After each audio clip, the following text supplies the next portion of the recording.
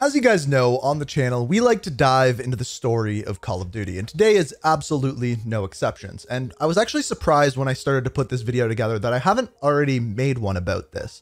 And that is, of course, Atlas Corporation. Now, if you don't know what that is, let's start out by talking about why we are talking about this now.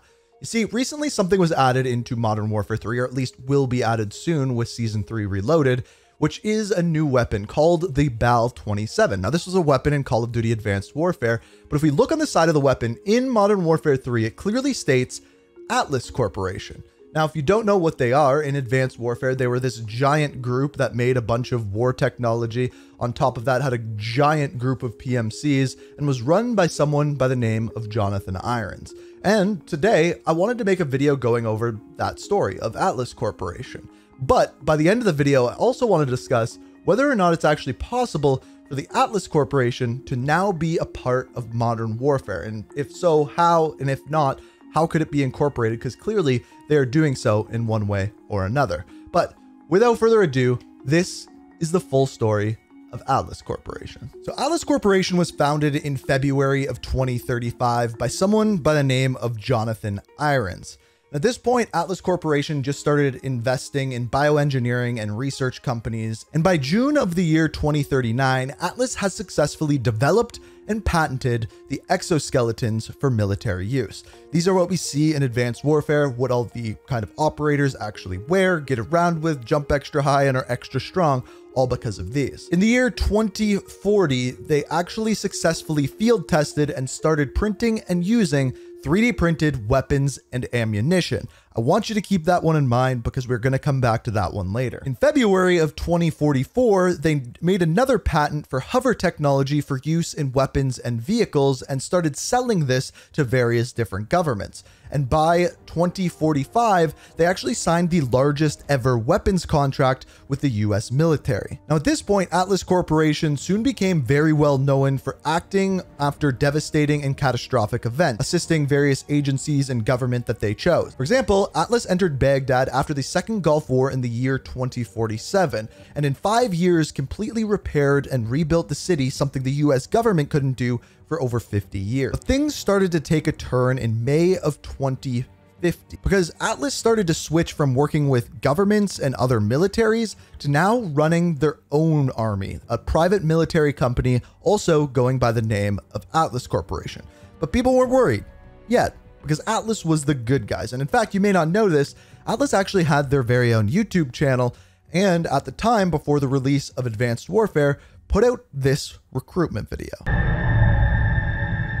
There are some days we never forget. Moments burned into our memory until the day we die.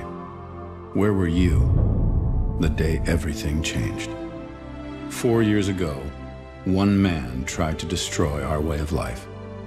One man tried to throw the world into darkness. It felt like we could never find our way back. But we did. Together. When you were vulnerable, we gave you our strength. When you were sick, we delivered you the cure. When there was chaos, we brought you order. Stability. Safety. A chance to start again. Who are we? We're the way forward.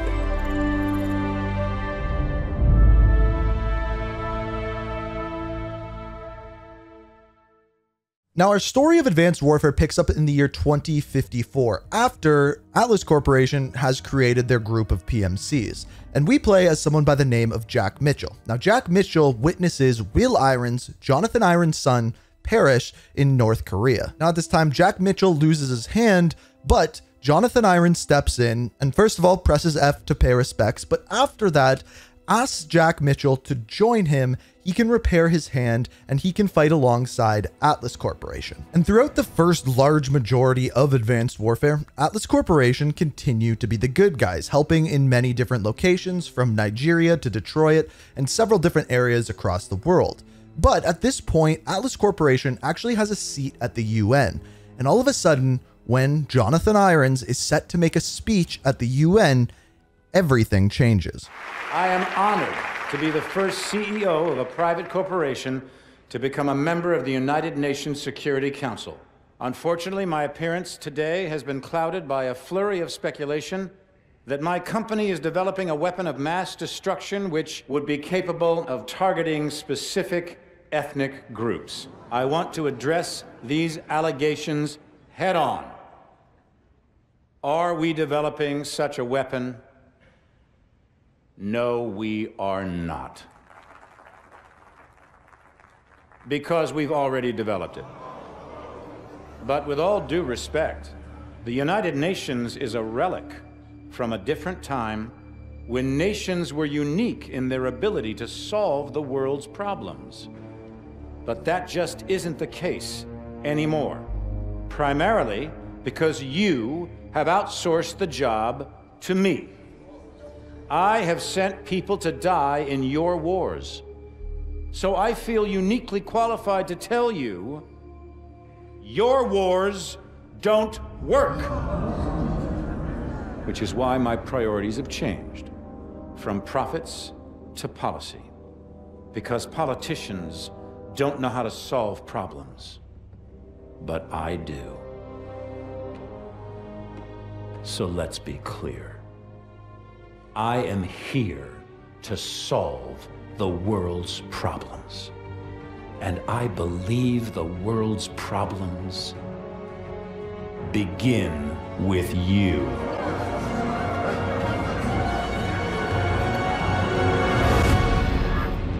So needless to say, after Jonathan Irons' son's death, he loses it a little, but his goal is to create something by the name of Utopia, a perfect world essentially run by him because he believes that he can do everything right. And throughout the rest of the game, our goal is to stop Jonathan Irons and specifically stop Atlas Corporation. And really, there's really no point in going into the nitty-gritty on how we do it, but by the very end of the game, this happens. Mitchell, pull me up. I'm not letting go. You've got to pull me up. There's only two choices. You either pull me up, or this whole building goes down and we go down with it.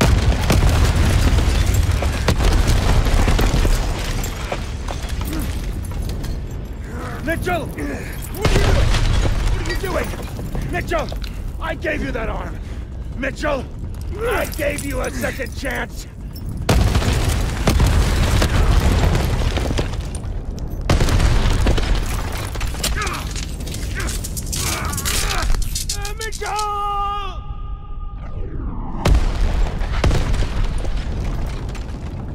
So needless to say, Jonathan Irons is dead and Atlas Corporation is no more, and thus marks the end of Atlas Corp. And I believe the year for that was in 2061. So essentially, Atlas Corp spans from the year 2035 to 2061. Now, as we know, we see Atlas Corporation in Modern Warfare 3. And with that, it is the year 2024, which makes zero sense whatsoever. So what this tells us is that the Atlas Corporation that we know from Advanced Warfare is actually not necessarily the same Atlas Corporation that we see in Modern Warfare 3. However, Atlas Corp is there, which means there is now a different timeline for Atlas Corporation. Now, there could be another option because in Call of Duty Mobile, Atlas Corporation is a part of that story, and that starts out in the year 2021. In fact, there's a whole set of comics and a whole bunch of other stories that could potentially be a part of that. But just to keep in mind, the Call of Duty Mobile comics are a completely separate story from that of which we see in the Modern Warfare and the Black Ops universe. So just to note, it started out then. So I think they're doing a similar kind of thing with Atlas Corporation within Modern Warfare 3 and this Call of Duty cinematic universe that we know. Now, my favorite part of the video. Let's get into the theories here, because we know Atlas Corporation is now in the Modern Warfare universe. The question is, to what extent? Well, remember how we talked about 3D printed weapons? Well, in Modern Warfare, we're not quite at the point of having hovercrafts and exosuits and things along those lines, but what we do have is 3D printed weapons. These were introduced at the end of Modern Warfare 2, where we see the 3D printed pistol on the airplane, teasing the return of Makarov. However, now, in Modern Warfare 3, we have all of these aftermarket parts that we presume are indeed 3D printed weapons, all of them labeled with the name JAK kits, which is J-A-K. Now, originally, I thought that Jack was the weapon manufacturer themselves, and it very well still could be, but there's another option. What if the Jack conversion kits are 3D printed weapons created by Atlas Corporation, but go under the name Jack? Now, I tried to figure out what the JAK actually stood for because it is all in capitals in game, but I actually couldn't find anything. So, one, it's a manufacturer in and of itself, or these are being created by Atlas Corporation, and history is set to repeat itself. Again, that can't be confirmed. It is just an idea, but I would be very curious to hear what you guys have to say, and let me know down in the comments below. But essentially, that summarizes the full story of Atlas Corporation. If you enjoyed the video and like these type of story videos, make sure you hit that like button, subscribe, turn notifications on, all of that good jazz. And remember, if you don't hit that like button, I believe the world's problems begin with you. We are reaching for